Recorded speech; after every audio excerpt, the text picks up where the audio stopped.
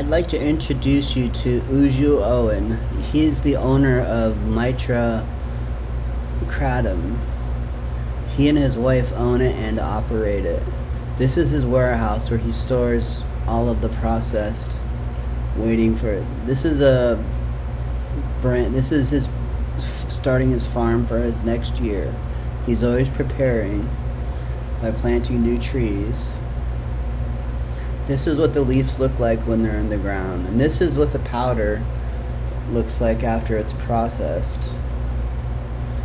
It gets processed in these big bins, as you see here. This is where they dry. This is where the sun dries them, and once it's dry, they get stuck in this machine and it turns it into a fine powder that you see right here.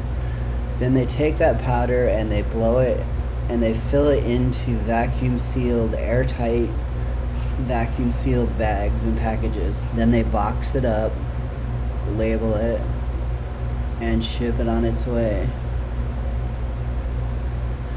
This is huge quantities of kratom that he has for sale.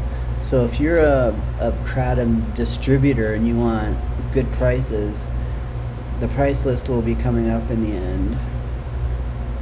And this is all of his kratom. So you can see for 10 kilograms of kratom, it's only $500.